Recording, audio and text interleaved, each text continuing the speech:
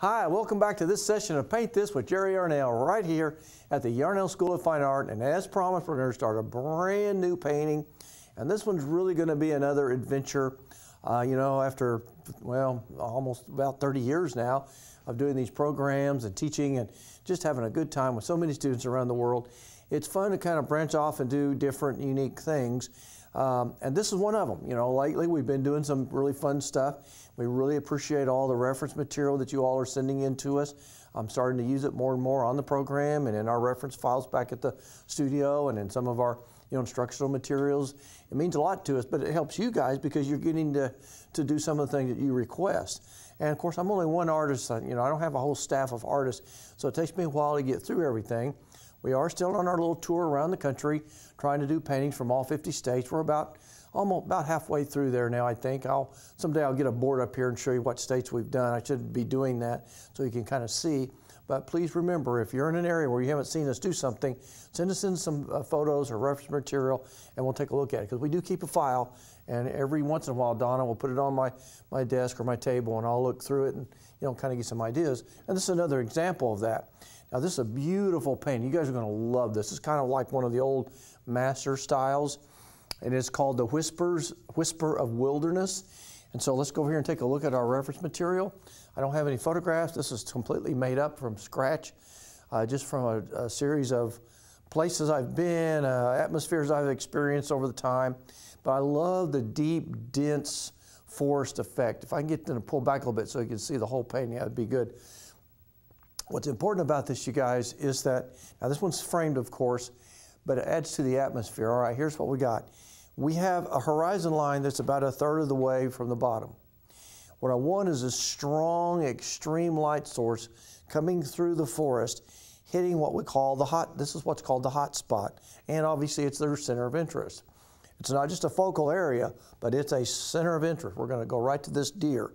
Now you can put anything you want to. I've had paintings like this where you could put maybe a dad walking his little boy, or a little boy walking his dog, or anything walking down here. But I just put the deer there because I just am a nature person and that's what I like. But learning how to get the sun rays, the strong light, the good crisp color, and the silhouette. This is a backlit painting. We're going to discuss all those things. Also, this is what you call a monochromatic color scheme. Mono meaning one. It's kind of lends itself, in this case, on the green side, of course. So it's more of a late spring or summer scene and late evening. And so we're going to have a lot of fun with this one. Now, I want you to see what I've done. Now, this is kind of a takeaway from our normal underpainting. As most of you know, we normally underpaint with a color kind of like this gray right there. But this time, we're using the green. And that's what we're doing this time instead of this. Because of the green tone painting, it makes the layering process much easier and faster and more effective in the application of your glazes. And you'll see what I mean by that here in a second. So what we're going to do right now is we're going to discuss a little bit about your composition and how to get started in the phases of getting your background in there. We are going to use our hake brush. All of you know what this is all about. This is the brush that's made out of goat hair. It's one of the finest hairs, again, known to man. It's got a nice chisel. Yes, they do shed. It won't matter so much in this painting because they're all going to be embedded kind of up here in the in the sky. But remember, you can lightly sand those off by just taking a little piece of sand, one of these sponge sandpaper pads that you can buy at most craft stores or even some of the big box stores, and you just lightly kind of roll your brush like this, and it'll take off all those hairs. And so if they bug you that much, take them off. They don't bug me unless it's right in the middle of somebody's eyeball or the middle of a real clean, pristine sky where the light's catching it and casting a shadow. Yeah, that's fine. But don't let those hairs bother you so much. All right, now what we're going to do is we're going to start right here in the center. Now, if you notice, I've made a quick sketch here, and I use my soft fine charcoal. Get it back here. All right, so we have a little hillside going in this way.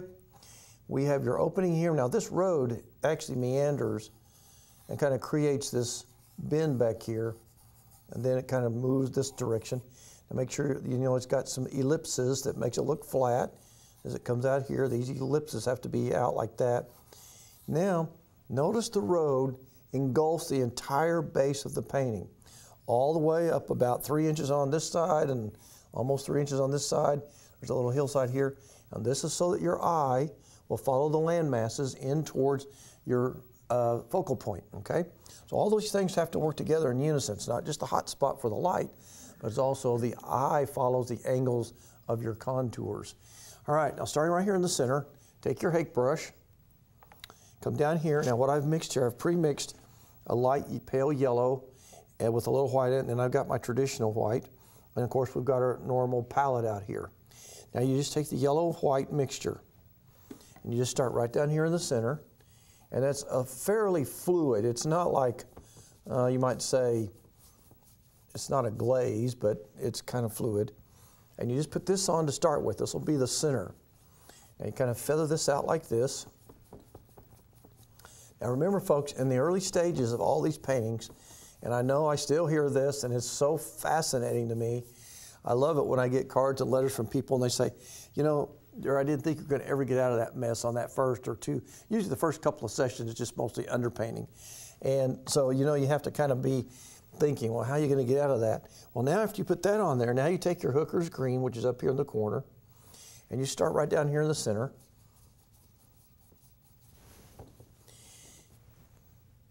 And this will be your first movement of color in terms of your, you know, when the sun rays are going to go in there. We are going to dry brush some of the highlights in there as time passes, but right now we're just trying to get some color in there.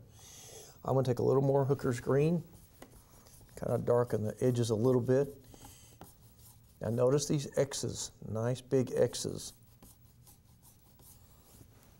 Now you guys are not going to, again, I'm just going to again warn you, as I always do, and sometimes I really feel kind of odd that, you know, man, I hope they believe me. This is going to turn out to be something. I actually had one lady said one time she was watching the show, because we get, you know, letters from all of you. We really appreciate it. She said, well, that was so ugly. I decided just to turn it off. I didn't want to watch it because I didn't think you could make a painting out of that. And then she saw the last episode, and then she got all excited. Now she's one of our regular students. I thought that was really funny because remember, painting is a process, folks. It's not like anything else in life where you can have instant success. I mean, not like a microwave where in 30 seconds you can have a hot cup of coffee. Even that's not fast enough for us these days. We're very impatient people, so we've got to learn to let these things develop, okay?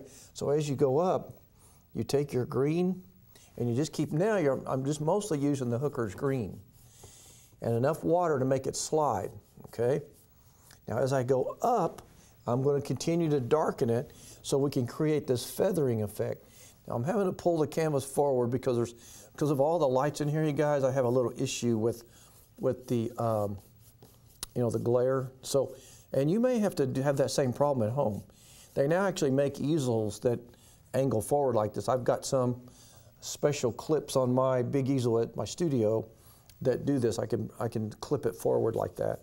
Now see how I'm doing this? I'm just adding more and more Hooker's green as I go up, and I'm back to the X stroke. See the nice X's?